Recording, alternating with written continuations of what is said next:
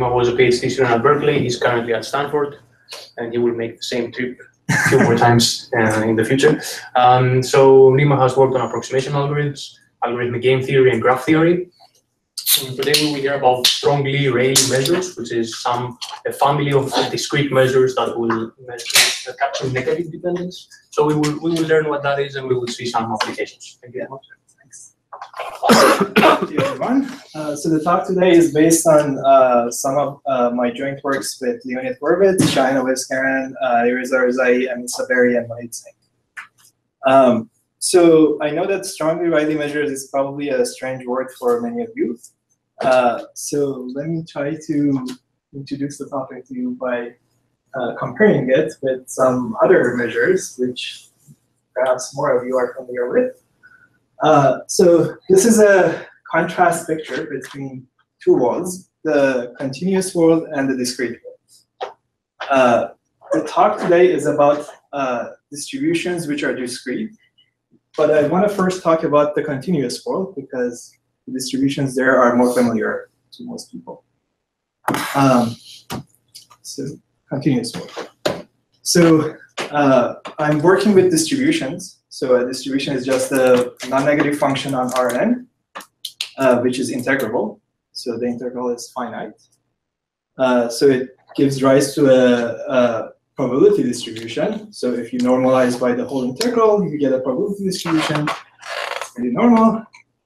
And one of the typical questions you can ask about this distribution is whether you can efficiently sample from it. The moment you see a probability distribution, that's a computational question you can ask. Another perhaps non-obvious question is whether you can find the mode of this distribution. So that's a question more for optimization, right? So you have a function, you just want to find the maximum of it. So in the continuous world, there is a class of functions which are tractable for both of the questions I asked, for efficient sampling and for optimization. And those are log concave functions. So a log concave function is just a function whose log is concave. Or you can just see the definition here. Instead of the additive thing you get for concave functions, you get exponents because the log is the thing that's concave. So as I said, log concave functions are tractable in terms of both efficient sampling and optimization.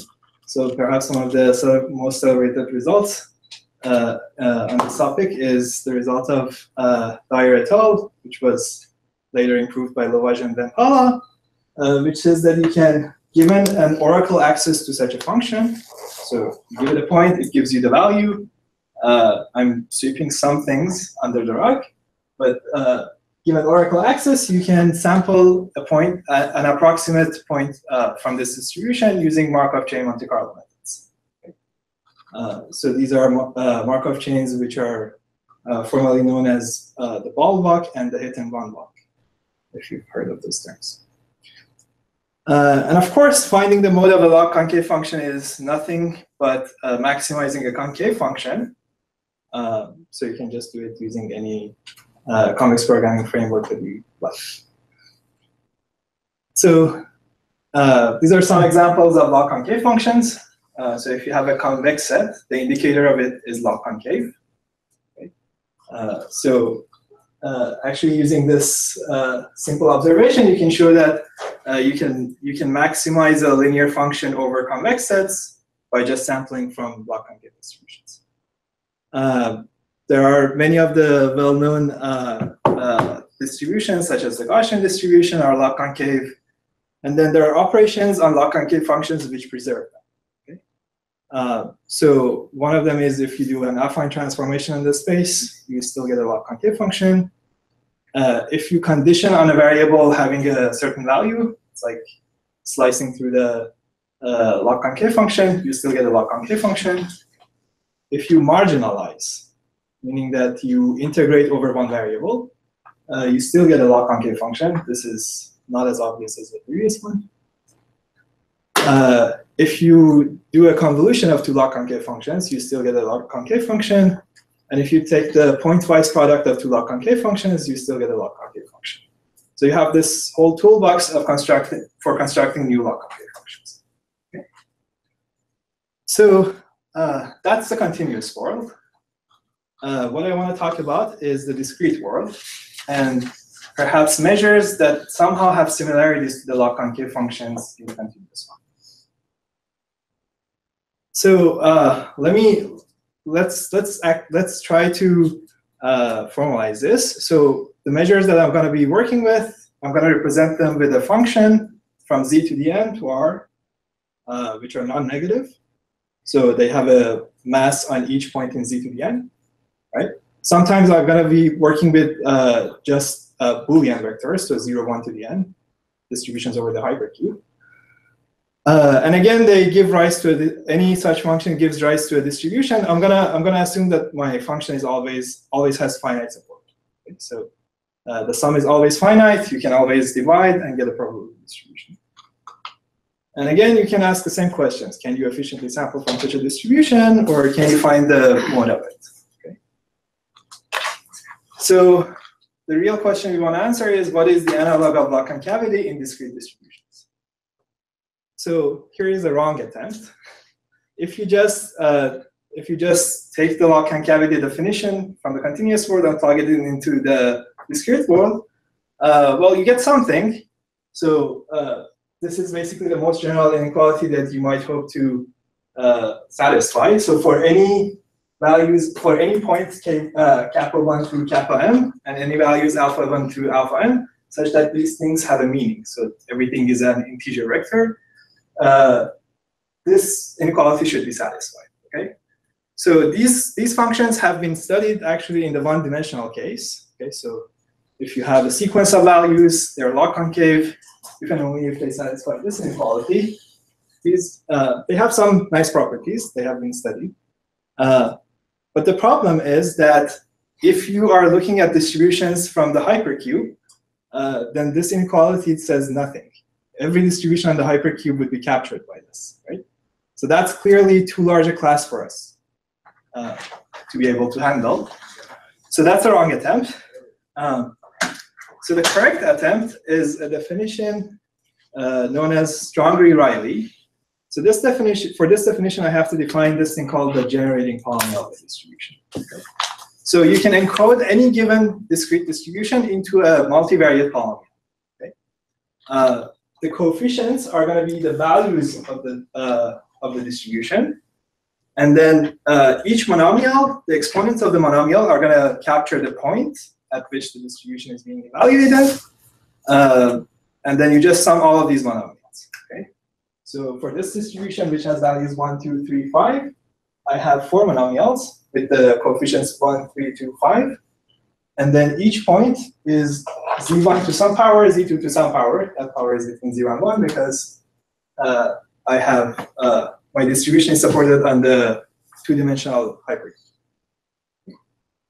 So that's the way you define a generating polynomial. Now, the definition of Strongly-Rayleigh is there is no way to go around it. It's through this generating polynomial. So the definition is that if you plug in complex numbers into the generating polynomial, which have positive imaginary parts, then the polynomial never gets 0. Okay. Let me pause that for a second. So you don't want any roots which have positive imaginary parts in all of the components. Okay. So that's the definition. Perhaps I can convince you that it's a natural definition by considering the one-dimensional case. So when you say not equal to 0, doesn't matter whether the resulting value is like purely real or purely imaginary. It doesn't matter. Yeah, I mean, if you're plugging in complex numbers, you should expect to see complex numbers. Yeah, but it's never going to be 0. So let me at least try to show you that it's not that unnatural by considering the one-dimensional case. So in the one-dimensional case, you're dealing with a univariate polynomial, right? So the polynomial has no roots if and only if has no roots with positive imaginary part if and only if all of its roots are real. Okay. The reason is that when you're dealing with a univariate polynomial, the roots come in conjugate terms. So if you have no roots in the upper half plane, you have no roots in the lower half plane. Therefore, the roots must all be real. Therefore, you can factorize your polynomial in this way. Okay, so a product of linear terms, right? Now, if you think about it a little bit, this generating polynomial corresponds to a very well-studied random variable. So if you only had one factor in this factorization, then your distribution would just be a Bernoulli random variable, right? It can either take the value 0 or 1, right? But it's not hard to see that when you multiply generating polynomials, you're just taking the convolution of the distributions. Or in other words, if you think in terms of random variables, you're just summing independent copies of random variables. Okay. So any polynomial which factorizes in this way would be a sum of independent Bernoullis. So in the one-dimensional case, anything that is strongly Rayleigh is a sum of Bernoullis, and the reverse is also true. Okay. And by well-known facts, we know that sum of Bernoullis is log concave. So this definition actually satisfies the wrong attempt that we were trying to do. It's actually also ultra log concave. It satisfies something stronger than log concavity. But that doesn't matter much to us. Any questions on this? Sorry, sum of Bernoullis is a discrete distribution, right? Yeah. Did you define what log concavity was for Sorry? discrete? I thought the problem was that we didn't have a good definition for discrete distributions being log concave. Yeah, I mean, for the one-dimensional case, at least we have a good definition for log concavity. It's just that the product of any two, this value and this value must be at most the square of this value. Okay. So for the one-dimensional case, it makes sense. For higher dimensions, it doesn't make sense much. But anyways, I'm working with strongly Rayleigh distributions. I'm just saying that in the one-dimensional case, at least it satisfies the log concavity. Is it easy to see that a sum of Bernoulli should look log concave? So the easiest way I know is through algebraic operations on the generating polynomial. So basically what you can do is you can, when you have a real rooted polynomial, you can take derivatives of it and it will remain real rooted. Okay? So you can, by taking derivatives, you are killing the first values. Okay? And then you can also do an operation which reverses or mirrors this distribution, and then you can kill off the other values. At the end of the day, you can kill off all values except three consecutive ones. Now you have a univariate polynomial of degree 2, right, which has real roots. And if you remember high school math, the coefficients must satisfy an inequality. That gives you log concavity.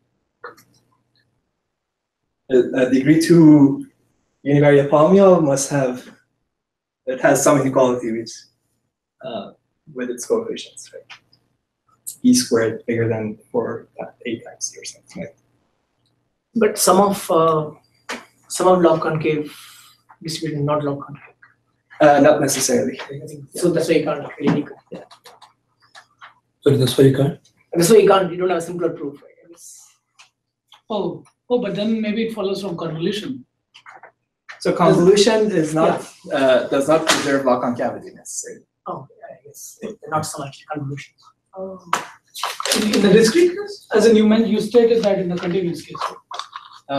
So in the continuous case it does, in the discrete case it doesn't. Oh, that's true.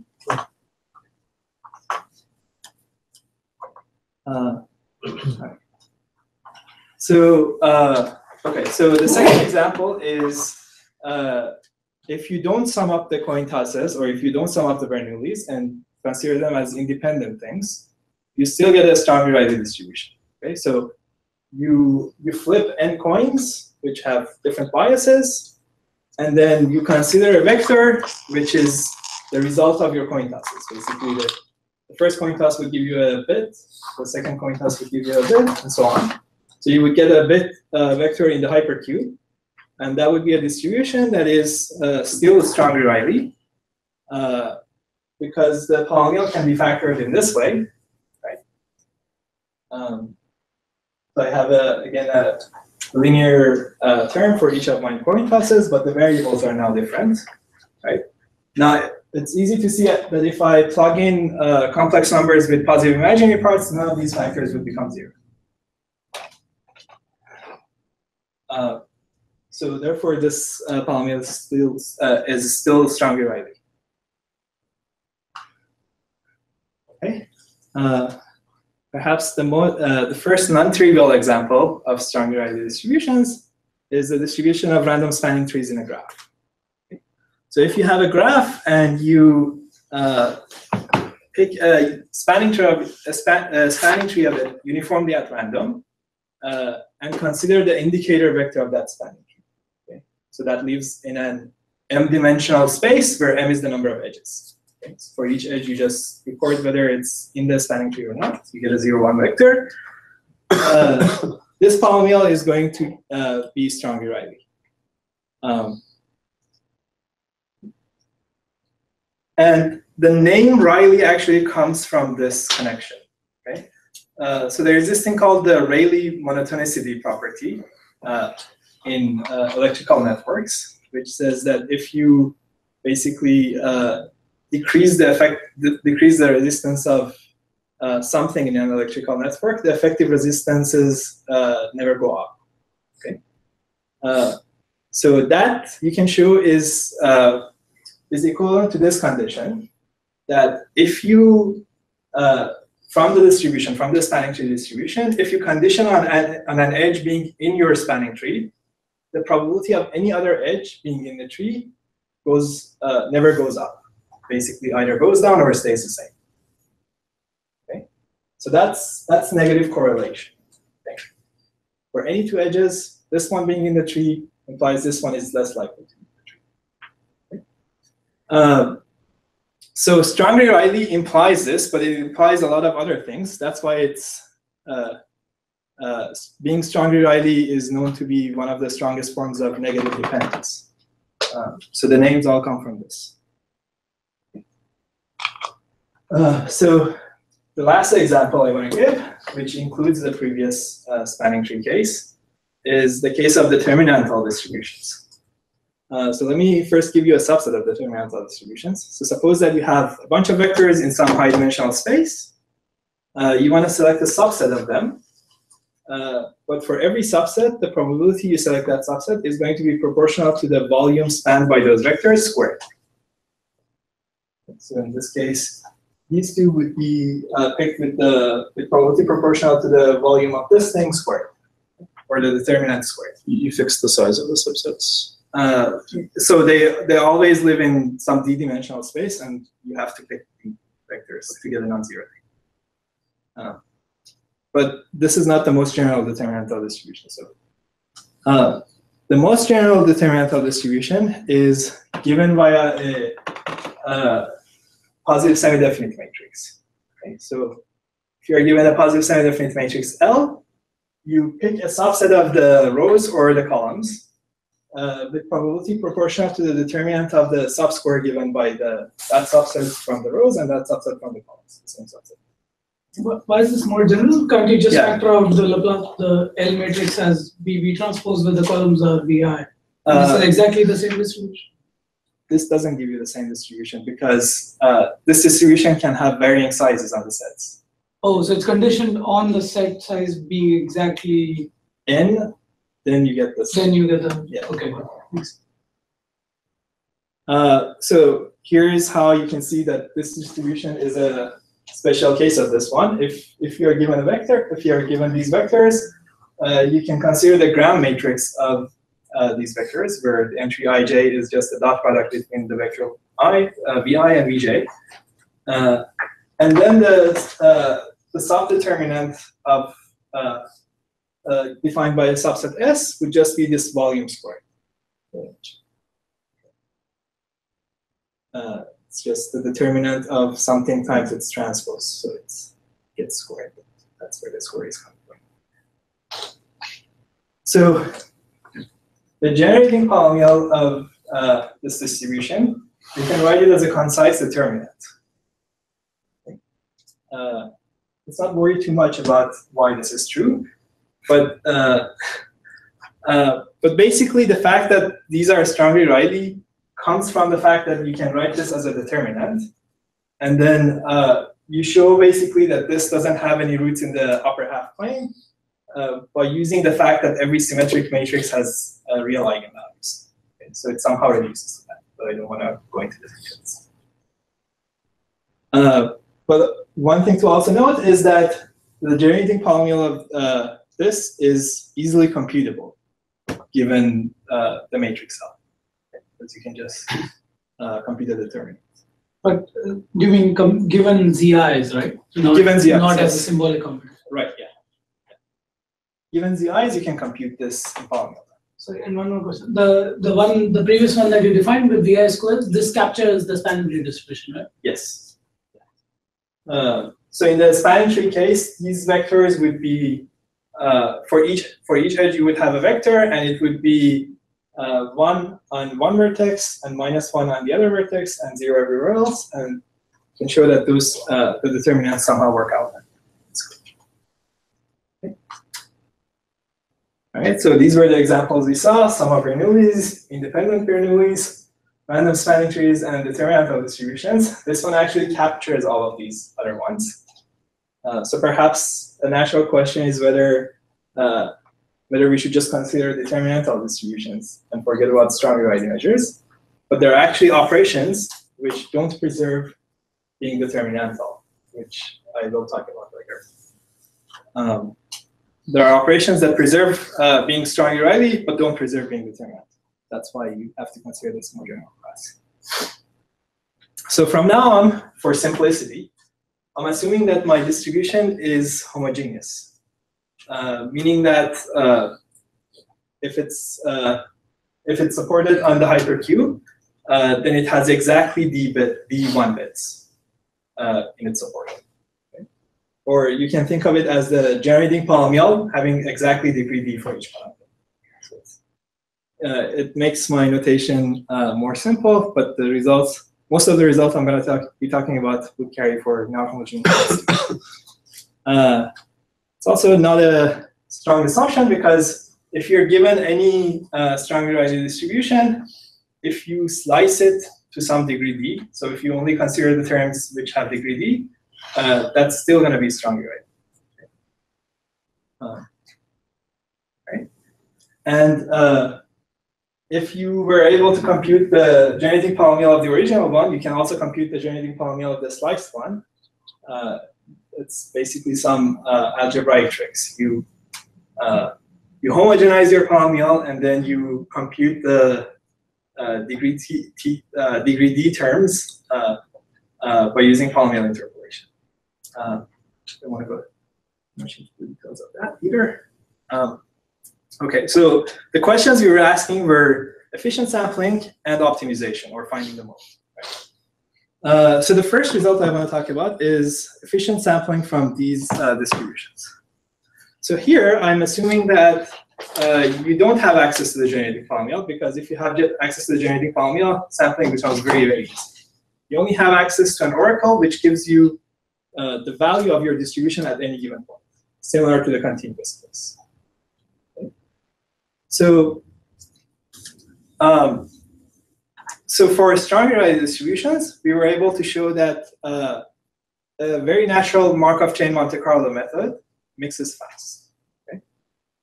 So the Markov chain is defined by basically considering all points in your distribution and connecting any two of them that differ in exactly 2 bits. Okay? Because your distribution is homogeneous, they can't differ in 1 bit. They can differ in 2 bits or an even number of bits, right?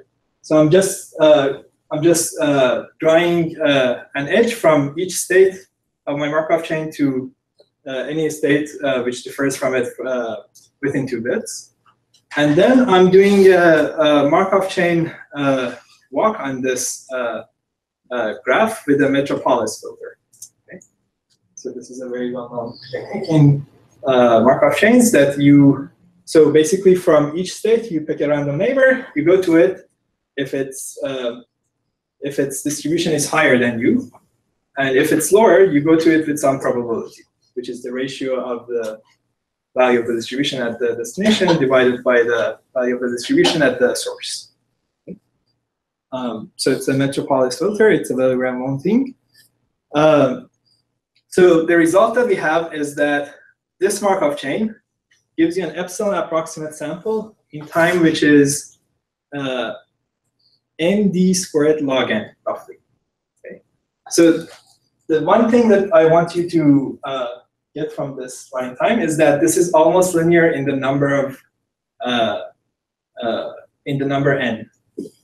right? Which is the number of bits that we have basically. So if d is much smaller than n, this is a very fast method. This is almost, if d is constant, this is almost linear. Sorry, again, what is D here? So d would be the homogeneity degree. So right, so first, so if I was considering spanning trees. So if you're considering spanning trees, this is not a good result. Right, so n would be the number of edges, and d would be basically the number of vertices minus 1. Okay.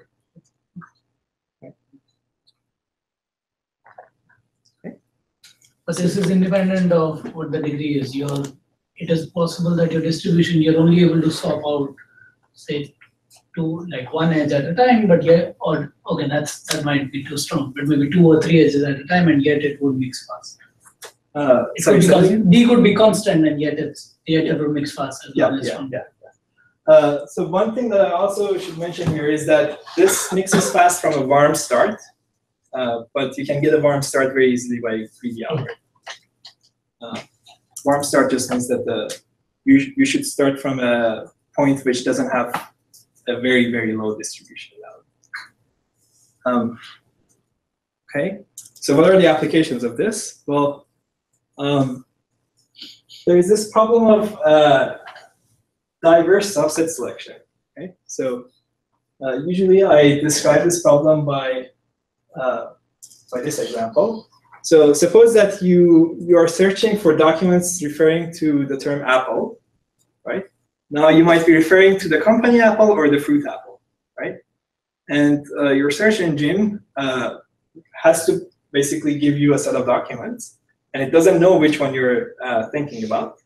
So should it give you this subset or this subset, right? So this subset has more diversity, and it's more likely to satisfy your query. So probably it's better to return this one, right?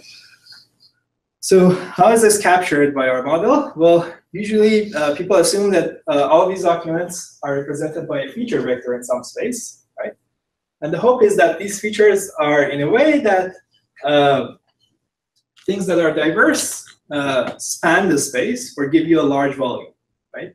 So if you return a subset whose probability is proportional to the volume squared of that of the vectors in that subset, then the hope is that you're returning a diverse subset with high probability. It has been used in many contexts in machine learning, but perhaps the more interesting application to theorists, at least, is that of lower rank approximation. Okay. So here the problem is you're given a matrix A, and you want to find a rank D matrix, which is as close as possible to it in the Frobenius norm. Right? So the result that has been shown, known as volume sampling, is that if you sample a subset of the rows of this matrix, the number of rows you have to sample is just O of D over epsilon. Okay? But your sampling cannot be uniform. It has to have weights which are proportional to the volume of those rows times their transpose, or the volume of those rows squared, basically. The same probability distribution that we've been considering. If you do this, then in expectation, you get a 1 plus epsilon approximation to the best rank D matrix, basically. And you're only selecting from the subsets of the rows. Okay? And then you're just projecting everything else to the subset. So this gives you a fast way to basically compute such a low rank matrix under a lot of assumptions. So does this result actually beat the bounds given by? No, there is actually a new result which beats this. So what would be the chain to sample here? Sorry? What would be the chain to sample here? Do we start with d over epsilon and start extending out one with the metropolis? Yeah. So just one. Just one. And that would really mean, so now you would be linear in the size of the matrix. Yeah, well, it's polynomial in D over epsilon. But no, why would it be polynomial in d over D epsilon? squared. Because it had D squared. D squared, but how many should you be exchanging at every step? That's what Just I'm one. saying. Oh, just one. If you just exchange one, then D is one, right? Oh, D is the D is size the of your size of subset. the set that Sorry, you- sorry. I thought D was your set of neighbors. D is the size of the subset. So yeah, there is a new result which beats this, but okay, let's go on to finding the mode. So this is the optimization side of things. So here you can't really hope to get an exact thing. There are actually hardness results which say that even for determinantal distributions, you can't do better than O of 1 to the D approximation. And we can actually achieve an upper bound matching that. So the problem here is you want to find a point in your distribution which maximizes the value of the distribution. So the algorithm we have for it is very simple. You solve the convex program. So you have a polynomial, the generating polynomial. If you could plug in 0, 1 variables into the generating polynomial, you would fish out one of the coefficients, right? So if you could optimize over the set of 0, 1 vectors, then you would be able to optimally solve this problem. But obviously you can't do that, so you relax and let these variables be just positive or non-negative real valued variables. And then being strongly Rayleigh implies that the generating polynomial is log concave over the set of positive real numbers, over the positive ordinals. I'm not going to prove that. It's actually 2 or 3 pages of proofs. But if you're the only place you're using strongly Rayleigh is that this generating polynomial is log concave, and you can solve this concave program. Okay? So once you solve this, you output one point kappa, whose probability is proportional to z1 to the monomial, basically, defined by the kappa. Okay? So it's a probabilistic algorithm. It outputs a probabilistic solution. And the whole point is to prove that in expectation, you're close to the optimal. So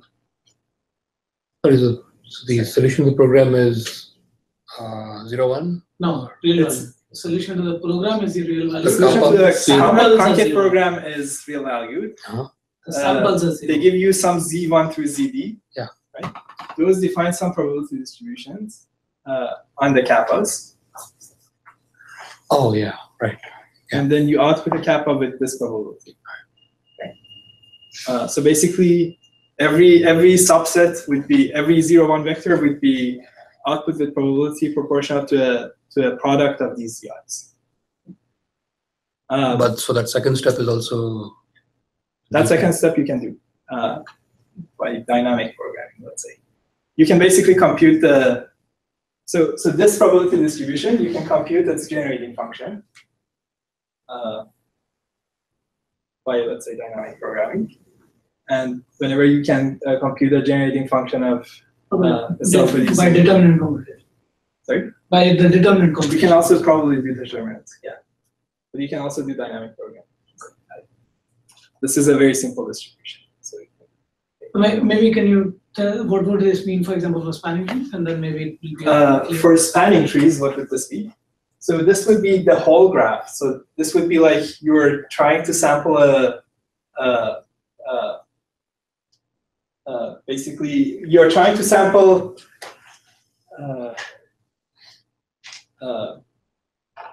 just any subset of n-1 edges, not necessarily a spanning tree, with probability which is proportional to the values on those edges. So there is no restriction of being a spanning tree. That's why it's very easy to sample from. So the whole point is that if your variables satisfy just this inequality, that they sum up to d, then the generating polynomial, or the normalizing factor of this distribution, will at most be bounded by e to the d. So you only have to normalize by a factor of e to the d. And that immediately gives you that this is an e to the d approximation. Because in expectation, you're getting exactly the value of this concave program divided by the normalizing factor. And the normalizing factor can be at most e to the d, therefore this is an e to the d approximation. And as I said before, there are hardness results which show that you can't do better than constant to the d. So maybe you can improve the e, but you can't go below a constant. Excuse me. Do you know what the hardness result uses for? It's, sorry, I forgot. It's just a direct reduction. So Okay. It's a p not equal to np. Forgot. Maybe it's three. Maybe it was just 3 sat itself. I don't know. Okay. So what is finding the mode good for? Well, there is this canonical example that I always use, which is that of sensor placement, or you can think of it as feature selection. So let's say that we have a bunch of thermometers placed at various points in Google's campus, let's say, and then somebody has to physically walk to them and read them to basically gather data. So we don't want to read all of them at once. We just want to select a subset of k of them to go and read. Right? Which subset should we select? Well, one of the criteria that people consider is maximizing the entropy of the information that we can get. Right? So if you can assume that if you assume that all these thermometers have a joint Gaussian distribution for their readings, right, given by the covariance matrix sigma, then what you want to do is you want to select a subset of these thermometers that maximizes their entropy. And the entropy of a bunch of Gaussian random variables can be written like this. It's just a constant multiple of the, sorry, there's a determinant missing here. The log determinant of the covariance matrix plus another constant. Okay. So again, you want to select a subset that maximizes the log determinant of sigma defined by that subset. So the distribution that we had before, the determinantal distribution, it's like you're trying to find the mode of it, and using this algorithm, you can approximately solve it. It's interesting that many people consider, so because entropy is a submodular function, many people consider the usual greedy algorithm for submodular maximization, but greedy doesn't have any guarantees here, because the entropy can be negative, and it's not even monotone here. But this one gives you the guarantee of maximizing the entropy within an additive log d error. All right, so let me come back to the comparison between the continuous world and the discrete world. So log concave functions on one side, strong Rayleigh distributions on the other side. So I've shown that for both of them, we can do efficient sampling. In the continuous world, you can efficiently find the exact mode. In the discrete world, you can find it approximately. But so these were the two operations that we wanted. But we also went over a bunch of operations that preserve log concavity in the continuous world, right? So what are their counterparts in the discrete world? Just a quick remark for the entropy problem. Are there lower bounds for additive? For the entropy problem, yes. It's tight. It's tight. Yes. There was some non-monotone, submodular expansion. Yeah, but here entropy can even become negative. So oh, so you need additive anyways. that's it. Log of the determinant, there is no reason for it to be positive. Okay. So in the continuous world, you had affine transforms. In the discrete world, not every affine transform is going to give you z to the n, right? But at least the basic, one of the basic affine transforms you can do would give you a strong Rayleigh distribution. I call it symmetrization. So if you have a strong Rayleigh distribution, if you just, so if x1 through xn are random variables which have a joint strong Rayleigh distribution, you can just sum them up and you still get a strong Rayleigh distribution. Great. That's a x1 easy fact. What happens to the polynomial, the generating polynomial, is that you're replacing all of the variables by a single one. And it's very easy to see from this transformation that not having roots in the upper half plane would be preserved. So the second one was conditioning. Again, conditioning in the discrete case still holds. So if you condition on one of these variables being 0, it's like you are plugging in 0 for that variable. And by some continuity theorems in complex analysis, you can show that this polynomial still doesn't have any roots in the upper half plane. And therefore, we still get a strong Rayleigh distribution. If you condition on a variable being 1, it's like you are taking the partial derivative with respect to that variable. So any term that doesn't have that variable disappears. Okay.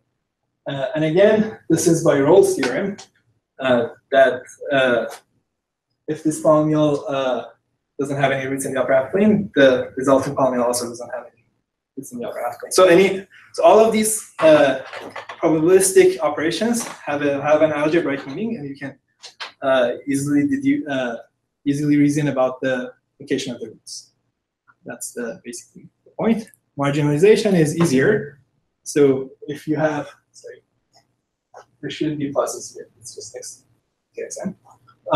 So if you have a bunch of variables, if you just ignore one of them, the remaining ones are still strong Rayleigh. It's like plugging in 1 for one of the variables. And again, using continuity theorems, you can show that the polynomial doesn't have any roots in the upper half plane. Convolution is probably the easiest case. If you convolve two distributions, which are strongly Rayleigh, it's like you are just multiplying the generating polynomials. This one doesn't have any roots in the upper half plane. This one doesn't have any roots in the upper half plane. Therefore, the product doesn't have ones. So the only difference is the pointwise product. In the continuous world, pointwise product of log concave distributions is log concave. But in the discrete world, that's not the case. Okay? And I don't want to give you an example because it would be too cumbersome. But an easy way to see why it shouldn't be true is because if strong Rayleigh distributions were closed on their product, you could just take the product of one strong Rayleigh distribution with itself and basically take powers of it. And now because you can do efficient sampling from a strong Rayleigh distribution, once you do enough powers, it's like you're finding the mode. Right? Because after taking a high enough power, the only thing that survives is basically the mode. So you would be able to find the mode, but we know that we shouldn't be able to do this. Okay? So the product of strong Rayleigh measures is not strongly Rayleigh, but there is still some hope. What they proved is that the operations that you can do for strong Rayleigh distributions, you still can do some of them for the distribution resulting from the pointwise product. Okay? So if you have two distributions, mu and nu, and if you have oracle access to their generating polynomials, then you can compute approximations to these two values. Okay? So this would be basically the integral of the product distribution, and this would be the mode of the product distribution. Okay? And the approximations are still, they're going to be roughly e to the d, constant to the d. And then are there lower bounds for this? Sorry? Are there lower bounds for this? So that's a very good question. For this one, there are lower bounds. For this one, there aren't. But there is a, so if you can, okay, so let me actually make a comment here. So the only types of approximation you can hope for these types of problems are either 1 plus epsilon or constant to the d, or 1 plus epsilon to the d. Because if you have, let's say, a constant to the d to the 0.99 approximation, there is a very easy trick of boosting that to 1 plus epsilon. So there is no intermediate approximation. Okay? So you can basically take disjoint products of these polynomials and then compute the approximation on that product, and then take roots and so on. So I don't want to bore you with the details, but yeah, as soon as you go below this, you're at 1 plus epsilon. So this problem, computing this, captures some counting problems for which we currently don't have any 1 plus epsilon approximation. So it would be a very surprising thing to get better than this. Like for example? Mixed discriminant. Computing the mixed discriminant of a bunch of positive semi-definite matrices is captured by this, but we currently don't have anything better than constantly B approximation. And do this algorithm generalize to multiple distributions? No. So yeah. So if you take, as soon as you take more than 3, even verifying whether the whole distribution is 0 or not becomes NPR. Oh, more than 3. So 3 or more. 3 or more. Yeah. Okay. You can reduce finding a TSP toward 2. Basically.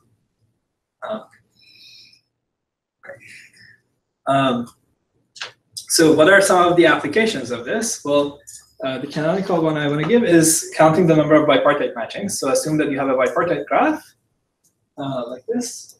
There is the upside, there is the north side, and the south graph. So I'm going to define 2 distributions. The distributions are going to be on subsets of the edges, basically. One distribution is like this. For each vertex on the bottom side, you pick one of its adjacent edges, right? And you do this independently for all of the vertices. So you might get something like the orange thing that we see here. There's no guarantee that this would produce a matching. It just looks like a matching from the bottom side of the graph. Okay? So nu is going to do the reverse. It's going to pick edges from the top side of the graph. Right? And now you can easily see that the number of matchings would be basically the integral of the product distribution. Because anything that survives here would be a matching on the bottom side and on the top side. So the terms here are exactly the matches. Like I said, there are generalizations of bipartite matching, like mixed discriminant, which you can still solve using this method, and for which we don't have 1 plus epsilon approximation. For bipartite matching, we do have 1 plus epsilon approximation, but it's randomized, and our methods are deterministic. So it still matches the best known deterministic approximation algorithms. Okay, maybe I'll skip this problem in the interest of time. So there is some problem in algorithmic game theory called known as Nash social welfare maximization. Because of its close connection to bipartite matching, you can use this machinery to solve it, approximately solve it. It's an optimization problem, and you still have. So for most of the optimization problems solved by these machineries, you have matching lower bounds. For the counting problems, you usually don't. So again, you match the matching lower bound here. Okay, so I want to give you a brief sketch of the ideas involved in the proof of this. So we have 2 distributions, mu and u, and we want to compute the integral of the product distribution. Okay? That's our goal. We also have access to their generating polynomials, right? So look at the generating polynomial of mu. Okay, so it's a sum which has one of the things that we want, the mu values, right? The other things are monomials. Okay, so mu values are multiplied by some monomials. If I could ensure that these monomials are exactly equal to nu values, then I could if I could find z1 through zn such that the monomial corresponding to kappa is equal to nu of kappa, then this sum would exactly be what I want to compute, right? So I can just plug in the values into my generating polynomial and fish out the result. So taking the bipartite matching case, so where do we have access to G mu? Oh, okay, yeah. So G mu would be a product of linear terms. For each vertex, you have a linear term, which is the sum of the variables adjacent to a vertex. Okay. And then you just multiply all of these together.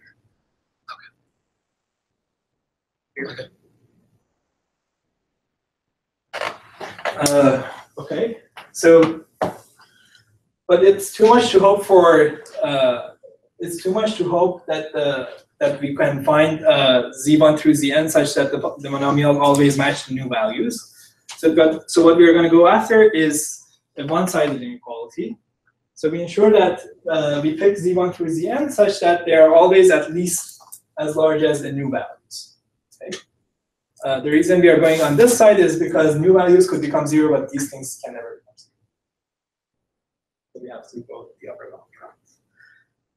So if I was able to find z1 through zn such that this inequality was satisfied for every point, then I could plug in z1 through zn through my generating polynomial, and I could find an upper bound for the quantity I'm trying to compute. Okay? In fact, I can search for the minimum such upper bound. Okay? So that's a usual trick, right? So once you have an upper bound, you usually try to find the best such upper bound, and then you hope that there is some duality result that maybe gives you the other side as well. Right? So what I want to do now is I want to find the best z1 through zn such that this inequality is always satisfied, and for all such z values, I find the one that minimizes my generating polynomial. Okay, that's the best upper bound I can get. Now, two things with this program, with this mathematical program. First, it can be turned into a convex program. It's actually what's known as It's actually a program known as the geometric program, if you've ever heard of that term. So roughly the idea is that if you replace the polynomial itself with the log of it, and if you replace the variables with the log of the variables, then everything becomes convex. Any polynomial with non-negative coefficients has this property, that its log is convex in the log of its variables. Okay. And once you replace zi's with log of zi's, this inequality becomes a linear inequality. Right? So now I'm trying to basically solve the convex program, and perhaps I can do it. The only problem is that I have potentially an exponential number of linear inequalities here. Okay. So I have potentially exponentially linear inequalities of this form. What do I do with them? Well, what if I replace this side, which could take arbitrary values, basically, with a stronger thing, with an upper bound for it? Okay, so this is what Gurwitz had already shown, that if you are looking for just one single coefficient of one of these polynomials, there is an easy upper bound for it. Okay? So forget the minimum. Okay, so for any y values, I want to say that the coefficient here, this inequality is satisfied. Okay, so the kappa i's are 0, 1s, right? So assume that all of them are 1 for now. Okay, so what am I doing? Well, I'm dividing my generating polynomial for nu by the product of y1 through yn. Okay, so this produces a constant term, which is the coefficient of the monomial y1 through yn. And the other terms I don't care about because they're just non-negative. Right? So this side is always bigger than this side. Right? For 0 values, you can see that those variables would actually be set to 0 anyways. Right? So it's not that hard to see that this inequality holds. And now instead of satisfying this inequality, I'm just going to make sure that this is bigger than this side. And now the trick is that this function, the right-hand side, is a concave function in the kappas. throughout the whole hypercube, not just 0, 1 variables. Okay? This again follows from the log concavity of the polynomial itself, the generating polynomial itself. So that's where I'm using real estate. And this relaxation doesn't lose anything. This relaxation loses something. Yeah, because for intermediate values, you might be satisfying a stronger inequality. But at the end of the day, we are still gonna meet our approximation. So anyways, after using some duality and rearranging things, you arrive at this convex-concave saddle point problem. So there are, so you can see that both of the generating polynomials are present here. And then if you replace the variables with their logs, this thing would become log convex in yi's and zi's, in the log of yi's and zi's. And it is also log concave in the kappa i's. Okay? Because the denominator is linear in the kappa i's, the log of the denominator is linear in the kappa i's, and the log of this generating polynomial is also concave in the kappa i's. So this is a saddle point problem, and you can actually efficiently solve it. So I don't have time, and I won't go through the other side, which is actually the more mathematically involved one. But you can actually use some duality and some results about real stability and stronger Rayleigh measures to prove that the result of this gives you an e to the d approximation. The whole sum. Question. Is it clear that the separation question here is hard? The separation question When for you have for the geometry programs, like you have for the exponential linear inequalities. I think I have an example, but I don't have it off the top of my head. So as in particular, if you could solve the separation question approximately, you could solve the program approximately. So which means you only need an exponential. Sure. So right, yeah. So that's true, and you can actually solve the separation question approximately. This thing that I showed here. Is basically solving the problem. There is an upper bound for this too. Okay. So you can solve this approximately, but okay. Yeah. But you can't solve this exactly necessarily. The separation thing is not exactly solvable. Yeah. So that completes the picture. So for the product, you still have some caveats, but you can say something about the resulting product distribution of two contrary measures. Okay, with that, I want to conclude. The gist of the talk was that strong Rayleigh measures have very nice properties that make them somehow similar or analogs of log concave functions in the discrete world.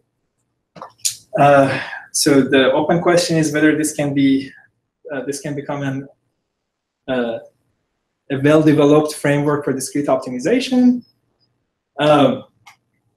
This I think we have already discussed. Whether we can approximate this better than e to the d is not known. We don't have any lower bounds for it. Finding the max, we have matching lower bounds, so there is no hope there. But maybe for the sum, we can do some Markov chain method or something like that. And the big open question is whether we can find the larger value of discrete distributions, which are still tractable in the sense that we can find their mode and can do optimization and counting them. So can this also be done to take some p norm of this product in some sense, you know? I mean, just want to see, does it interpolate between the sum and the max? I haven't considered that. That's a good question. Yeah, I don't know.